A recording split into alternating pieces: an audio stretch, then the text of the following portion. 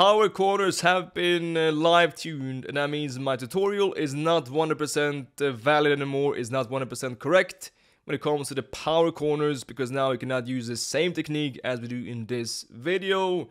But there's a simple fix how to make them just pretty much as good, which I got sent from a viewer in my Twitch chat. So just use the same aim and the same power, but one small change. It's so simple. Just take this curve down a couple of steps. Alright, so instead of going for the edge of this difference between low and curl, here, take it 2 steps down.